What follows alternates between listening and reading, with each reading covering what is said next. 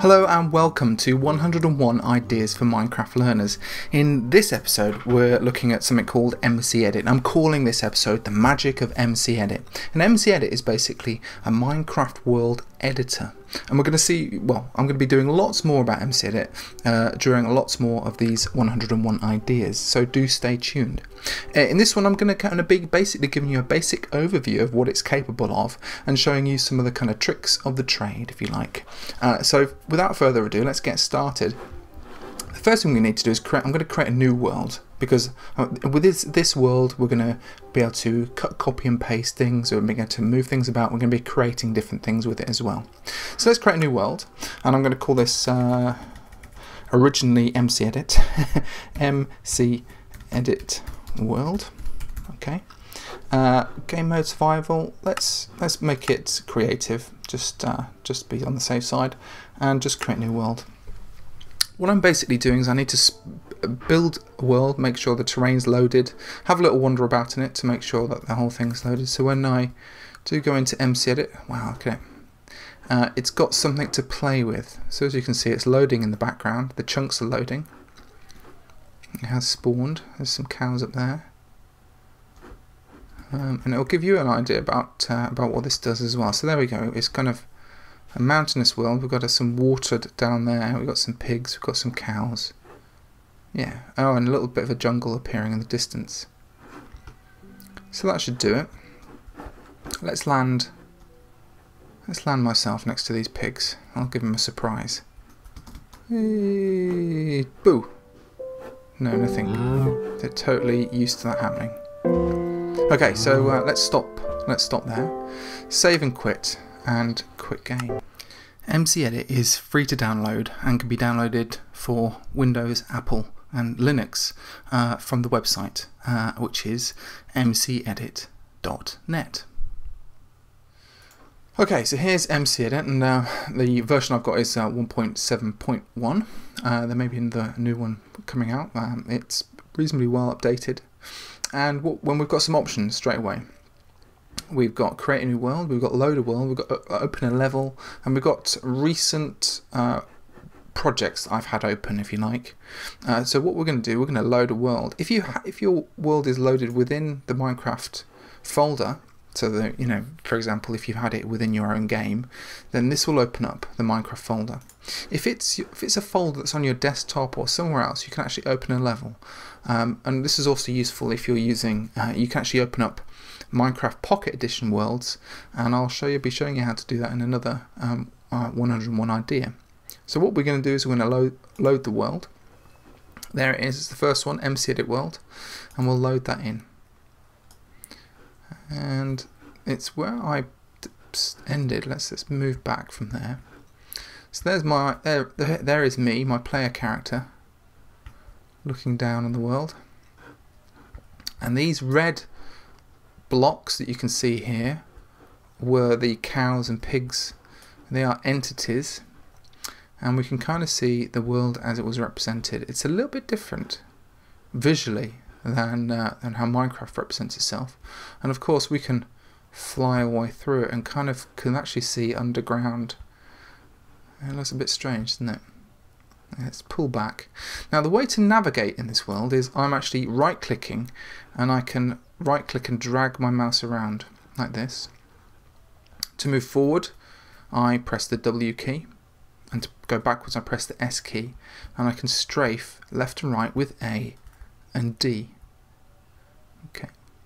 The reason it's different is because, well, if I wanted to go down, I could look down and then press W to go down. So you move forward in the direction that you're pointing in, and that's the bit that's different. If I wanted to move up and down on the Y axis, I can press Q to move up, or Z to move me down. So there are some new keyboard commands that at first feel a bit clunky and feel a bit weird, but you'll understand why, because we need our left mouse button to select different things.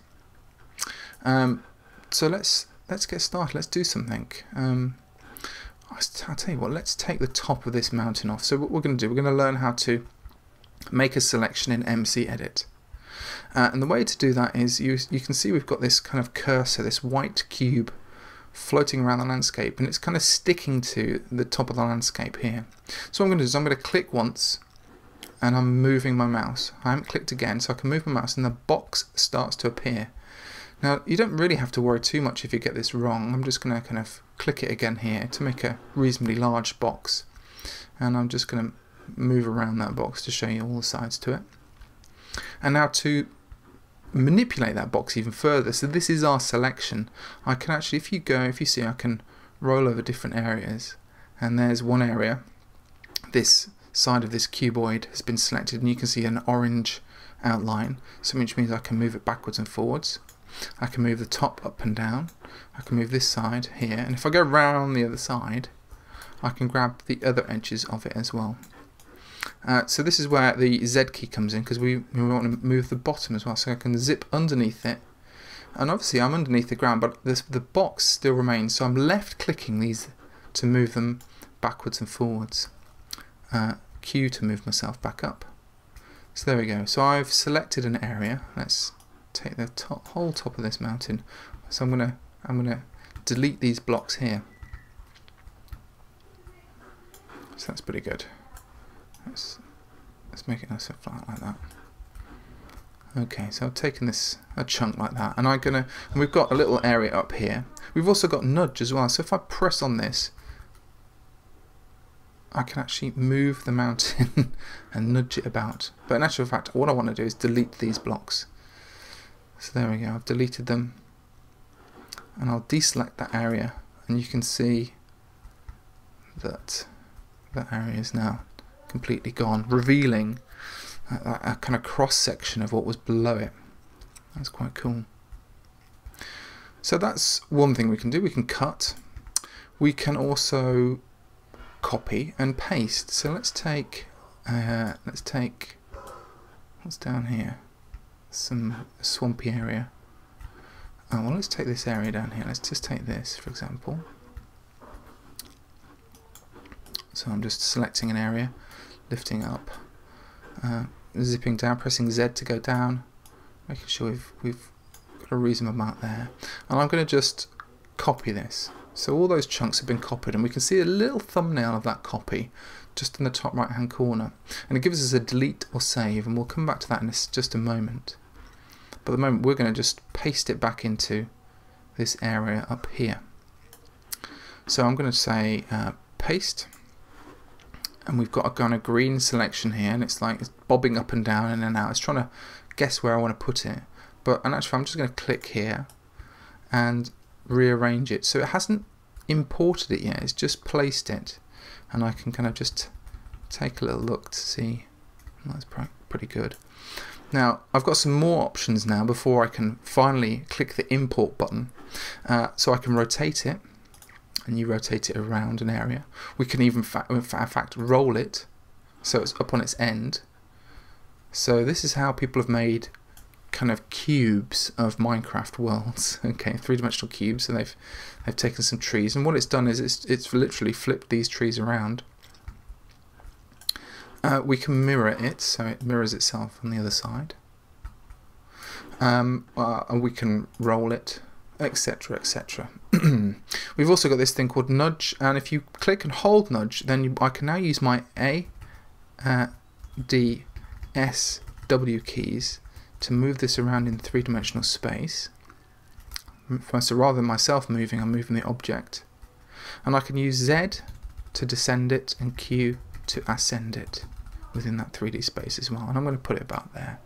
And when I'm ready, I can say either copy air or copy water as well. So you've got these options as well. And this is useful for, say you've copied some ocean, but you don't want to copy the ocean. Well, you can delete that, for example.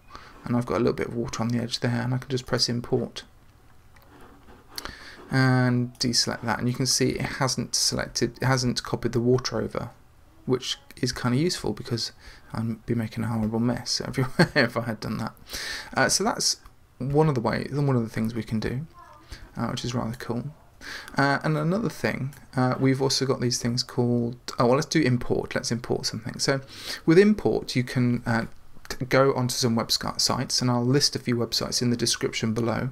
My favourite is MC Schematics, And you have to sort of sign up to be able to head to the forums and to be able to download those different schematics. And the schematic really is a saved portion of a world. So say someone's made a brilliant building. In MCEdit, we could select that building and copy it, and we could save it. So actually, in fact, we could save up here. So this bit of dirt up here, we could press save, and we actually save it as a schematic. So I'm going to save it as bit of land. I'm going to call it bit of land. Okay, and save it, and we'll save it as, it'll be bit of land dot schematic. So this schematic file is a file that saves chunks of bits of Minecraft, if you like. So save. So what that means is we can download and upload bits of Minecraft that other people have made. So if we can press import, we can, and you can see this is all my folder full of bits of stuff. There's my bit of land. There's a volcano. There's a Thunderbird. There's a pirate ship. Let's go to, there's a bakery. Let's open this. So here's a bakery. I'm going to just pop it here. And again, I've intersected it a little bit, so I'm going to press nudge and move it forward. Move it sideways a bit. And of course I might want to be building a town. So, you know, so flattening out an area would have been really useful. So obviously, you know, taking the top of this mountain off was an example of that. I'm going to press import, and there it is. Okay. Now don't forget to save. Once we save things, it also lights the chunks as well, so things look a bit nicer. And deselect that, so we can kind of see this lovely house that we've, this bakery that we've just imported. And of course we can import anything and everything that people have made. So let's import something else. A big AT-AT walker from Star Wars. Let's put you here, import you there. Okay, and you can have tons of fun with this and be as creative as you want to be. And also let's copy it and paste another AT-AT walker. So we're going to be attacked by loads of AT-AT walkers. Let's nudge it up a bit, it's a bit low. That's ace. Okay, great. And import that. So those are some things. So again, we've been able to select our chunks, we've been able to delete blocks, we can delete entities, and I'll go into a bit more of this kind of entities are things like animals and stuff. We can analyze what's in a block, so we can kind of make a selection and press analyze, and it tells us what's in that area. So we've got some air, we've got some stone, we've got some grass, gravel and coal. We can obviously save that to a file as well. And we can do the usual things you can do with computers, which is cut, copy, paste, and we can export. Now export turns it into, as it says there, a schematic file. But we want to have actually made something that's quite interesting. So this is good if you've got some worlds and you're really proud of bits and pieces of the world, but you think, in actual fact, I'd love to transfer that building that I made there into this seed of another world I made here. And MCEdit is probably the thing that's going to be able to do that for you.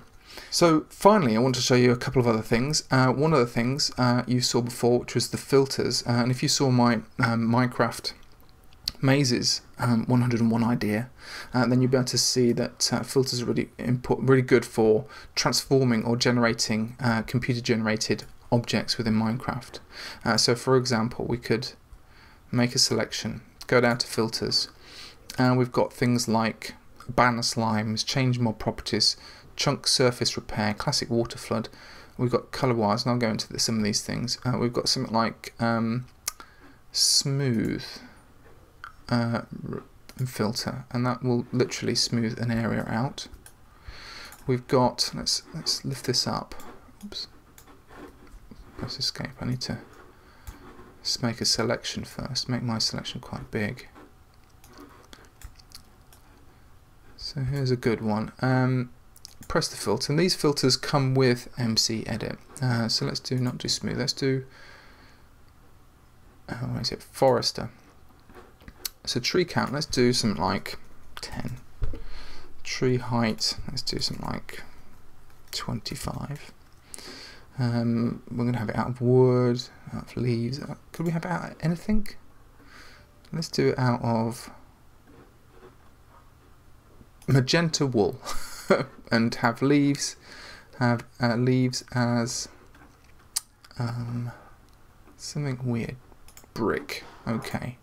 Plant on grass. That'd be fine. And press filter. And this is a procedurally generated. Oh my god! Look at that. Procedurally generated filter. So let's press escape. Deselect there.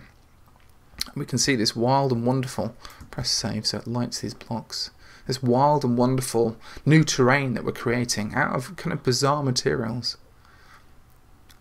So this is kind of created procedurally generated trees out of purple wool and stone brick, which is quite good.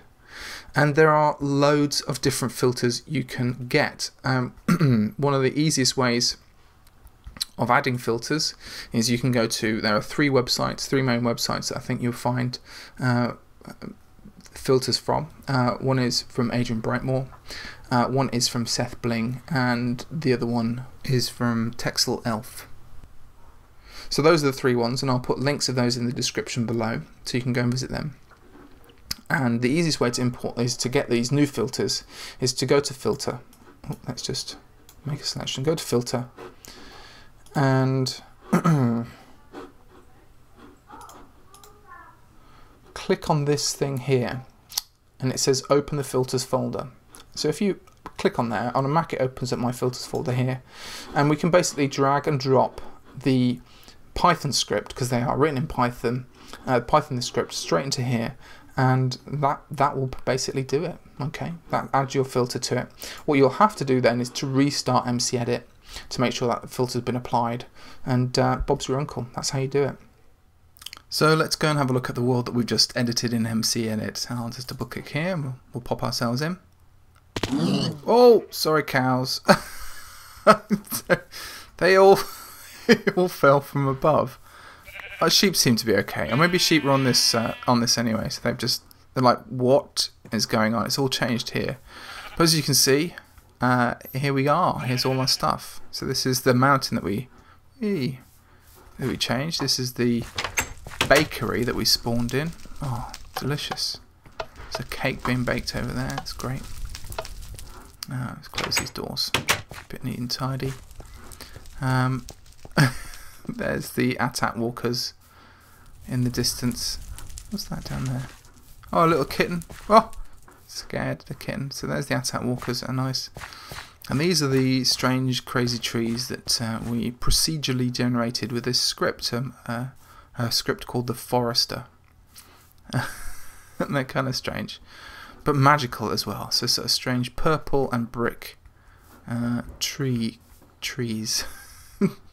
And these are, because they're procedurally generated, they're not like normal Minecraft trees. They have branches, and you can see the branches coming up there. And they also have roots as well. So this stuff penetrates into the earth as well, which is quite interesting. So I hope I've inspired you to make your own magical Minecraft worlds where you can actually import different types of things, procedurally generate magical forests, and create whole complicated towns and different kind of maps that you and your friends can play together.